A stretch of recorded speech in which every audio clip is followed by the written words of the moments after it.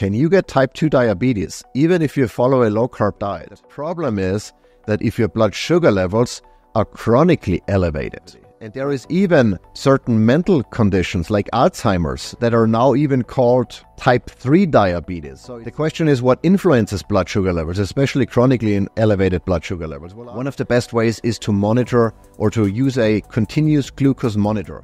And so all of those things you can figure out by just wearing a sensor for a couple of weeks. Actually, over the last couple of years, I've been wearing continuous glucose monitors on and off. And I've learned a number of things that I didn't necessarily expect. And the very first thing that was like an aha moment for me is... You're listening to the Primal Shift podcast. I'm your host, Michael Kummer, and my goal is to help you achieve optimal health by bridging the gap between ancestral living and the demands of modern society. Get ready to unlock the transformative power of nature as the ultimate biohack, revolutionizing your health and reconnecting you with your primal self. This episode of the Primal Shift podcast is brought to you by MK Supplements. Are you looking to boost your energy, enhance your overall well-being, and tap into the primal power of nature? Discover the secret our ancestors knew with MK Supplements freeze-dried beef organ capsules. Packed with essential vitamins and minerals, these supplements are sourced from the highest quality beef organs. They're the perfect way to nourish your body just as nature intended. Whether you're powering through a busy day or pushing your limits in the gym, MK Supplements offers the natural, nutrient-rich boost you need. And here is something to get excited about. Use code PRIMALSHIFT at checkout for an exclusive 15% off on your first purchase. Learn more at shop.michaelkummer.com or check out the show notes. Can you get type 2 diabetes even if you follow a low-carb diet? Until recently I would have said, of course not, that's ridiculous. But the truth is that there are other factors besides diet that can cause elevated blood sugar levels, even chronically elevated blood sugar levels. So in this episode of the Primal Shift podcast, we'll talk about continuous glucose monitoring, one way of measuring your blood sugar levels on a continuous basis, as the name implies, so you get a better idea of what's going on inside of your body and how your body responds to various lifestyle factors and choices. Now, here is the thing, most of us get their blood sugar levels measured at least once a year when you go to your annual physical and you get your blood sugar, your fasting blood sugar. The problem is that metric is largely irrelevant because if your fasting blood sugar during that one time of the year is already elevated, then you're already in trouble and you don't want to even get there. And so the better way of figuring out what's going on, how your blood sugar levels behave on average, is to measure your hemoglobin A1C, which some blood panels include. And that gives you an idea of how your blood sugar was behaving over the last 90 or so days. And that's significantly better than a snapshot measurement, but it's still not ideal because it doesn't really tell you what exactly happened during those 90 days and what might have caused elevated blood sugar levels. So the best way of figuring out how your body responds to dietary factors, to other factors in terms of increasing or raising blood sugar, is to wear a continuous glucose monitor, or CGM. And before we get into all of that, let's talk briefly about what happens when your blood sugar levels rise. Some of you may already know, but when your blood sugar levels go up, your pancreas responds by releasing insulin. And insulin is a hormone that shuttles the blood sugar or the glucose back into cells where the glucose can be used for energy. Now, if your cells don't need any extra energy, if they're already saturated with glucose, then the excess gets sent back to the liver where it's either stored as glycogen, or if those glycogen stores are full as well, it gets converted into fat and then stored as body fat on you. So, if you're have trouble losing weight or losing fat in particular, that might be an indication that you have chronically elevated blood sugar levels. So your body always makes sure it stores enough fat so it can be used for energy later on, which you might never need if you constantly eat carbs. Now, that's generally speaking, your body's blood sugar response by releasing insulin, by shuttling it into cells or back to the liver, or even storing it as fat, is a perfectly natural mechanism that we have evolved on for millions of years. So there's nothing generally wrong with that. The problem is that if your blood sugar levels are chronically elevated for whatever reason, because if that happens, over time, your cells will become less sensitive to the signals of the hormone insulin, meaning that if there is always enough or more than enough glucose in your bloodstream and your cells always have enough glucose, then insulin has a very hard job of getting that glucose into your cells because they're already saturated. And so your pancreas responds to that by releasing more and more insulin. That can not only fatigue your pancreas over time, but it decreases the sensitivity to insulin, and that's a bad thing because that means you're going to increase your body fat over time. It leads to inflammation, and it leads to the development of chronic disease. Pretty much all metabolic or chronic diseases have a component that has to do with insulin sensitivity or reduced insulin sensitivity. And there is even certain mental conditions like Alzheimer's that are now even called type 3 diabetes. So it's clearly, or scientists have discovered, that Alzheimer's and some other mental conditions are in fact a glucose metabolism issue in the brain caused by insulin insensitivity or insulin resistance. So that's not a good thing. Now, the question is what influences blood sugar levels, especially chronically in elevated blood sugar levels? Well, obviously, dietary carbohydrates are one of the main causes, and you probably already know this. If you consume carbohydrates, the body converts those carbs into glucose. It causes a rise in blood sugar levels, your pancreas responds, etc., etc. We talked about this. So if you frequently consume carbohydrates, let's say you have carbs for breakfast, a good bowl of cereal, then you have a carbohydrate-laden snack, before lunch. You have more carbs during lunch, a snack in the afternoon, and then carbs for dinner. Your blood sugar levels are all the time elevated. They might go up, then they might come down, they go up, they come down, they go up, they come down. Or they stay elevated for extended periods, depending on the types of carbs you consume.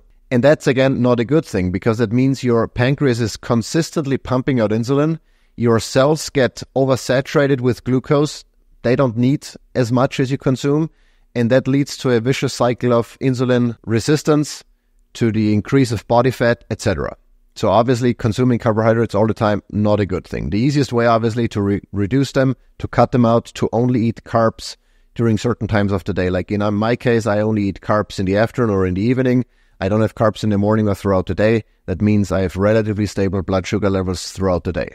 But dietary considerations aside, because those are relatively easy to figure out and fix, just don't eat carbs, and your pancreas doesn't have to respond by releasing insulin.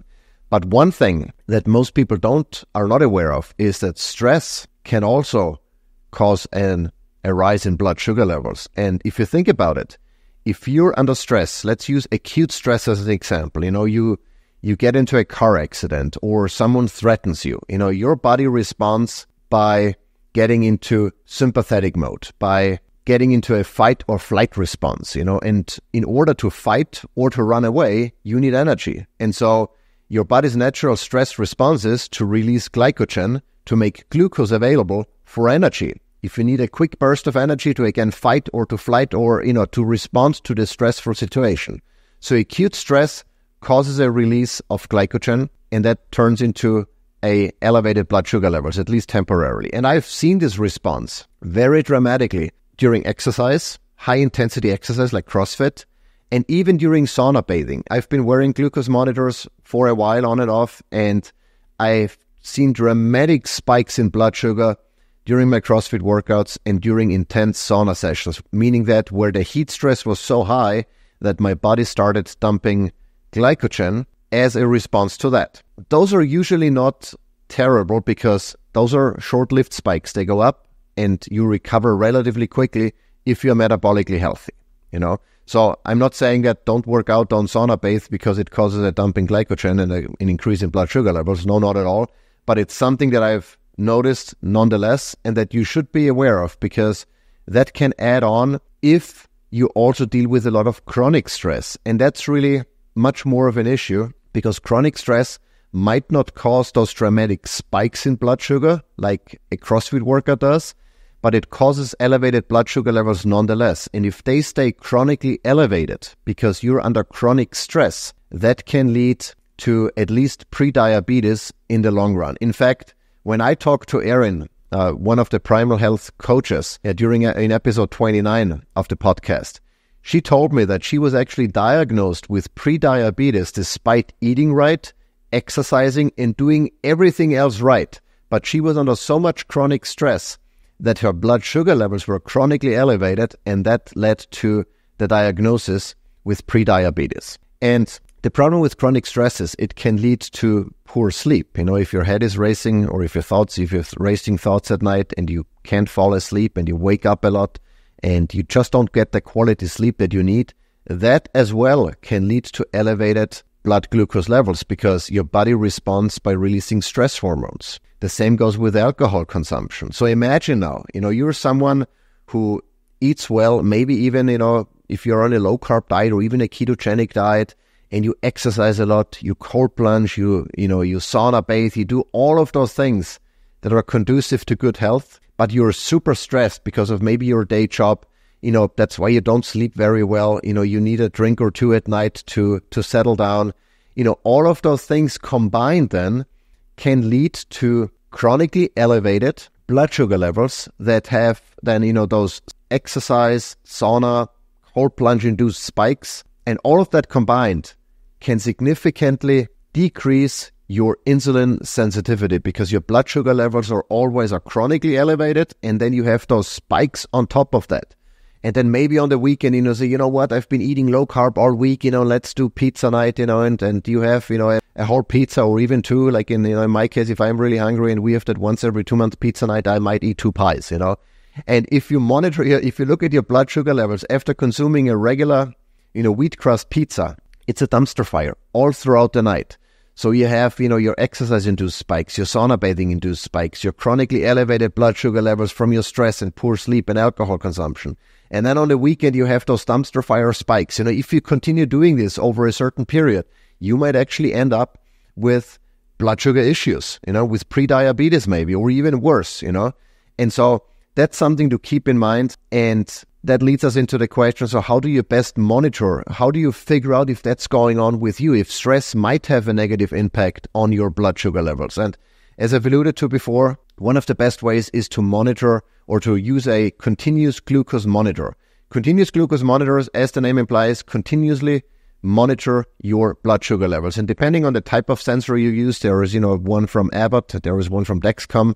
There are little sensors that you can apply to the back of to the tricep area here, to the back of your upper arm. You can, wear them on your abdomen. There are different locations where you can wear them. And they consist of electronics, basically. It's usually a small disc or a sensor and a tiny filament. It's like a very, very, very thin needle. You're not going to notice applying them, but there is an applicator. You punch a button and it goes in. Doesn't really hurt at all. And then that sensor continuously monitors in maybe intervals of 15 minutes or even shorter, of 5 minutes, depending again on the type of sensor you're using. And it reports those measurements back to your phone, where there is an app and you can check. So it continuously records those blood sugar readings, so you can see exactly throughout your day and throughout your night how your blood sugar responds to maybe exercise, to sauna bathing, to certain meals you're consuming, to stress, to all of those things. And it gives you a good idea of what's going on. So you can correlate, okay, I worked out and that's why I had a spike in blood sugar. I consumed pizza and that's why for the next 6 hours, my blood sugar was all over the place, and many other things. And then you can start experimenting and say, okay, what if I, instead of consuming regular wheat dough pizza, I make my own sourdough crust pizza?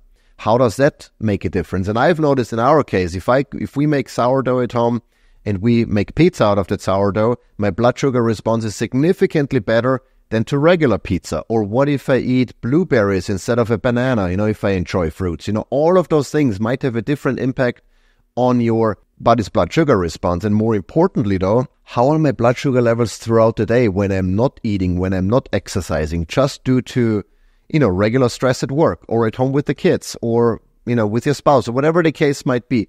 How does my blood sugar change if I consume carbohydrates and then go for a walk? Like one of the experiments I've done together with Levels Health, one of the blood sugar or continuous blood sugar monitoring platforms that I've used. And so all of those things you can figure out by just wearing a sensor for a couple of weeks. You don't have to do it for the rest of your life, obviously, like unfortunately, a diabetic might have. But just for a couple of weeks to find out how your lifestyle choices impact your blood sugar levels. And if you want to know, so, okay, how can I get my hands on a CGM? Well, the problem is you need a prescription for that. And the way I got my first CGM, I just went to the doctor and said, hey, during my annual physical, and said, hey, I would like to wear a CGM. Can you get me a prescription? And depending on, your state of health, and if you already have a blood sugar problem, your insurance might pay for it. But chances are, if you're not diabetic or pre-diabetic, your insurance is probably not going to pay for it. But at least if you get a prescription from your doctor, you can take it to the pharmacy and get a sensor from there. And the first time I did this, I got a Freestyle Libre 1. I think I paid $60 for that sensor. That sensor lasts you for 2 weeks. And that was it, not a problem. Now, the issue is by going that route, the application that you get with those sensors or that are made available by Abbott or by Dexcom, they suck. I mean, they are very poor user experience and not a whole lot of functionality to allow you to correlate meals and exercise with changes in blood sugar levels. And that's why I really like using a continuous glucose monitoring platform, like the one from NutriSense or Levels Health. Those are the two that I've used. And I have additional resources like reviews and side-by-side comparison on my blog post and also on the YouTube channel. So check that out. I'm going to link everything down below. But basically, with NutriSense or with Levels Health, you get the prescription through them. So you can go to them, you sign up for a membership or for maybe only 1 month or for several months in a row if you want to continue doing that for extended periods. And you pay them, you get your prescription, they take care of everything. You don't need to, go to your doctor. They send you the hardware. You can download their app. And then using those apps, it integrates with Apple Health and with, some of the other platforms out there. So you can really get a comprehensive idea of what's going on. You can take pictures of your meals. You can log workouts, or, if you have an Apple Watch, that gets imported automatically via Apple Health. So it's a very comprehensive platform or platforms that you can use to really make sense of your glucose data, to figure out what exactly is happening. You can run experiments. You can say, okay, today I'm going to have a banana. Tomorrow I'm going to have blueberries. How do they compare? What sweet fruit leads to a better blood sugar response? Compare regular pizza with sourdough pizza. Compare, a high-intensity CrossFit workout with, maybe a bike workout. What happens if I consume carbs and then go for a walk? So you can do all of the things and make sense of it and get really detailed reporting that's useful to make changes.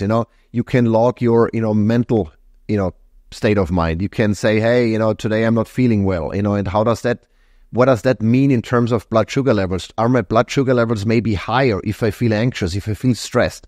All of those things.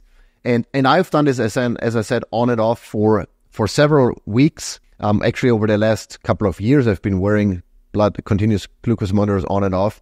And I've learned a number of things that I didn't necessarily expect. And the very first thing that was like an aha moment for me is when I saw how exercise, or what impact on my blood sugar exercise is causing. I see dramatic spikes up to 170 milligrams per deciliter as a response to CrossFit.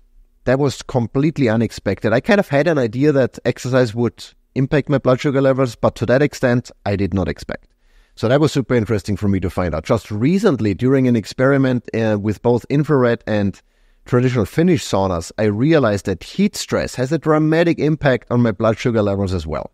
They're all short-lived and not a problem in the grander scheme of things because my blood sugar recovers really quickly, but nonetheless, dramatic spikes by hormetic stressors, exercise and sauna bathing. I've also noticed that chronic stress has a lower grade but more sustained impact on blood sugar. So my levels might rise just by maybe 15 milligrams per deciliter, but stay elevated for extended periods or as long as my stress is present. So that's also, and that's again a very important factor. Even if you do everything else right, chronic stress can negatively impact your blood sugar and can lead to chronic disease in the long run.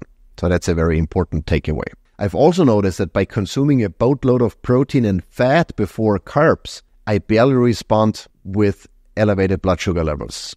And what I mean by that is, for example, during dinner, I have a lot of protein, I have a lot of fat, and then I might have a couple of tablespoons of honey or maple syrup or, fruits, fried plantains, what have you. And my blood sugar level barely goes up because the protein and fat slows down my digestion or the metabolism of the carbs so much that my blood sugar levels barely spike. And that's a good thing, because you don't want to have constantly spiking blood sugar levels. That's not a good thing. So that's how you can maybe, get away with consuming more carbs without negatively impacting your blood sugar levels by just consuming the appropriate amount of protein and fat beforehand. I've also noticed that fermenting certain foods, be it grains to make sourdough or even dairy to make kefir, significantly improves my blood sugar response. I can drink a 16-ounce or 20-ounce jar of kefir without any noticeable impact on my blood sugar.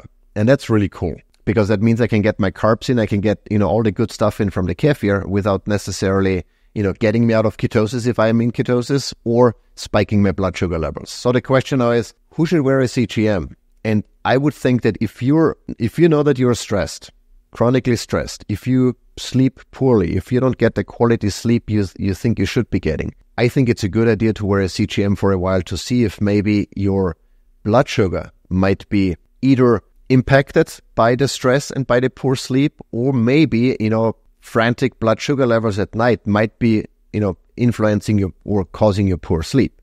So it goes both ways. And so if you fall into either of those categories, wearing a CGM for a while might be a good idea. If you have trouble losing weight, especially body fat, that might be an indication that your blood sugar levels are constantly high, that your body is converting sugar into fat to store it for later on in case you need the energy later. That might be a good idea to wear a CGM for a while and see if that's maybe, if blood sugar plays a role here. If you're always hungry or if issues skipping a meal, that again could be a sign of wonky blood sugar levels, likely due to dietary reasons or to chronic stress. Might be a good idea to wear a CGM. Or if you have blood sugar issues running in the family.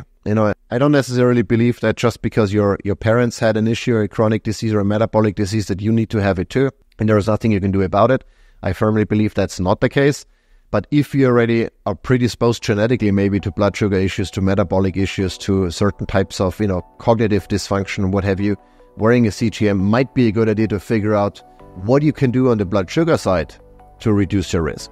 Now, before we wrap it up, I want to point out to the show notes, there are a lot of resources, including certain podcast episodes where I talked about continuous glucose monitoring, or, the one with Aaron and Laura, where we talk about how chronic stress can lead to prediabetes. I have a detailed comparison between Levels Health and NutriSense, a comparison between the different CGM sensors, Dexcom and Freestyle, and a lot of other things, a lot of other resources that go into much more detail that enable you to maybe make the decision to wear a CGM. You don't have to do it for a whole year or whatever, but doing it for a couple of weeks at least will give you a very good understanding of how your body responds to certain environmental stressors, to dietary factors. So with that, we're going to wrap it up. Give it a thought. Maybe it makes sense for you to wear a CGM for a while to find out exactly how your blood sugar responds to environmental factors, to diet, to exercise, to stress, and what you can do about it.